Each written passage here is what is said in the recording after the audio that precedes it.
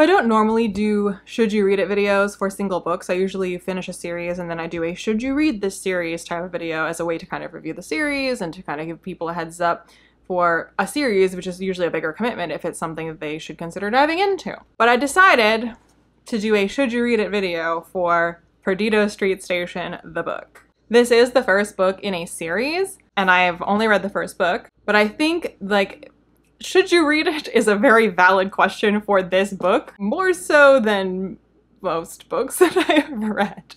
I'm certainly interested in continuing in the series, but this does function as a standalone. So that is also a reason. It's not one of those like, well, so far, blah, blah, blah. Like, you could absolutely read this as a standalone. Like, if someone said this, if I didn't know this was a series, like, I wouldn't be like, weird, this feels like it's a series. Like, this feels like it could be a standalone. It's not a shock that there might be more books, but it's a pretty self-contained story, as much as this story is able to contain itself at all. But I do think, again, more than with most books, people should know what they're getting into, but also going in blind is fine.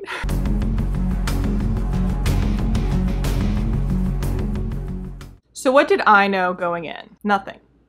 Really, truly, nothing. I mean, I had the cover to go off of, so based on this kind of hazy city background, I could surmise it would have probably a urban or urban-esque environment. I do apologize if you can hear noise outside.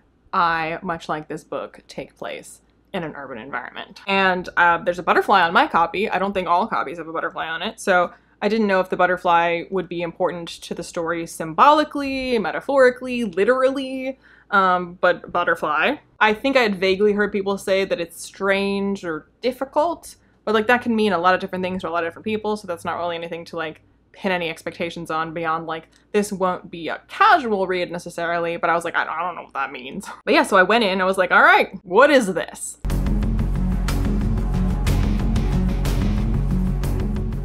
My first impression of this book very much was, what is this?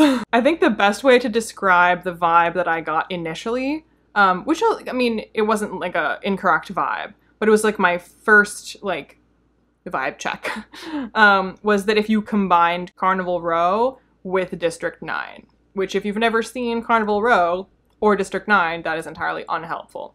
But Carnival Row is this sort of like Dickensian speculative murder mystery in this like Industrial Revolution-esque setting with like these lots and lots of non-human characters and things running around and like the clashes between humans and non-humans and everything. That's Carnival Row.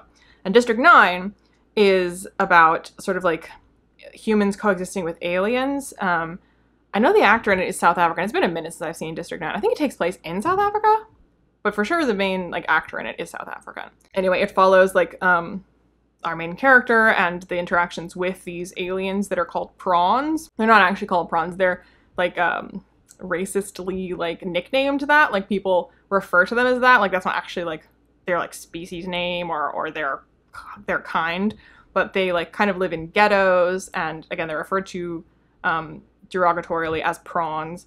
And they look like, you know, big bug people. I recommend both Carnival Row and District 9. Very different, except in so far as they both remind me of Perdido Street Station, or Perdido Street Station reminds me of both of them. From the two comparisons I just made, I suppose you can surmise there's going to be some non-humans in here, and that would be correct.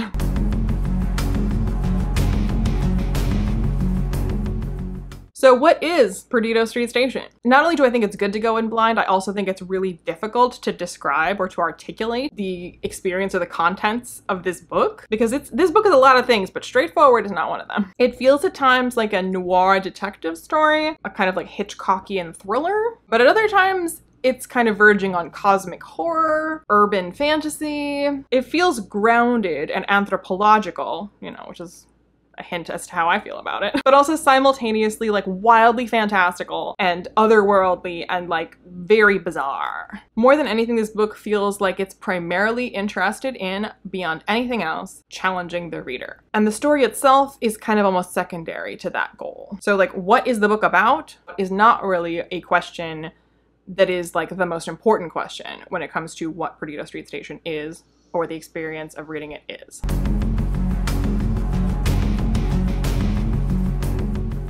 So do I recommend it?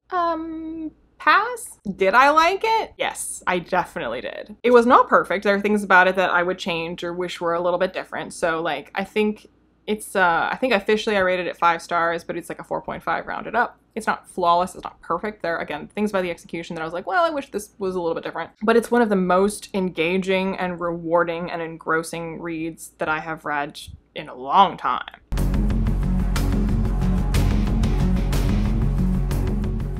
Normally, I try to put in a section that's like, here's some pros, like, pick this up if you like, or the type of reader that should read this is this, and then cons, like, steer clear if you're the type of reader that is like this, or these are reasons not to pick it up. And I can't really do that with this one. I honestly don't know who I would recommend this to. I really only know who I would tell to avoid this, if that makes sense. Because with most readers I know, I could more easily say, oh, they should not read this, than name readers that I think should read it. And that's not to say that I don't think any people I know would like it. It's just, I think it's easier to say, oh no, you definitely wouldn't like it, than to say, oh, you definitely would. Because it's so strange that, like, I don't know how to explain it or like how to tell if somebody would like this. But it's easier to tell that somebody would not like this. So here are reasons why you might not like it. It's weird and gross. Like, if you don't want to read about things that are unpleasant, this book vividly describes very weird, gross, unpleasant things. It's long and meandering. There is a narrative that's kind of like holding all of this together, but the book itself is kind of scattered, and as I said, is more interested in challenging you than in like telling a story per se. So I think it's more concerned with like playing with its own pieces than it is in advancing the overarching kind of plot of this. So if that sounds terrible to you, then again, don't read this. It's pretentious.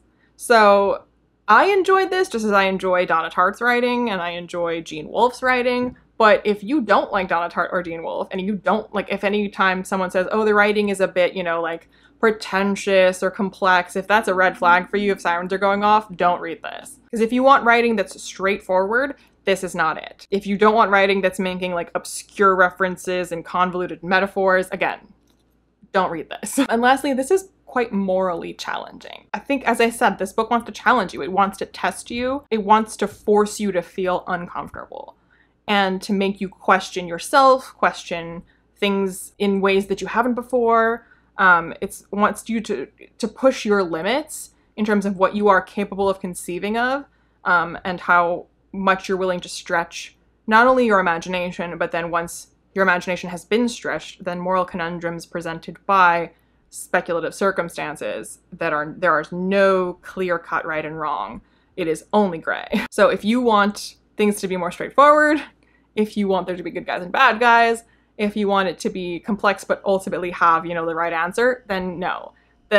Especially towards the end of this book, basically the only answer is that there is no answer to the situation that it presents you with. I'm not saying that you personally can't have specific feelings about it or a way to approach such a conundrum, but the book is by no means making a case for one thing or another. The book, if anything, is making the case for the fact that a case cannot be made, and just lets you linger with that.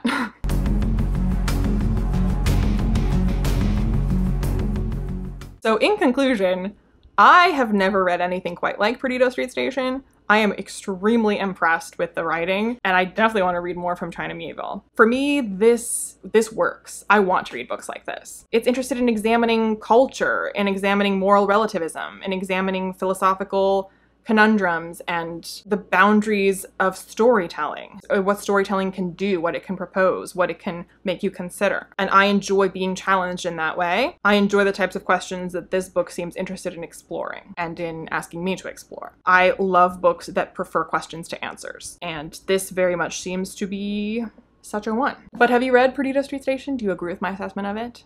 Do you recommend it? Did you hate it? How would you describe it? Because again, I kind of think it's good to go in blind, but also not so blind, because like there's definitely people that should not pick this up. I hope I've given you a sense of that without kind of like getting into the nitty gritty, because kind of just letting it wash over you is, I think, the way to go.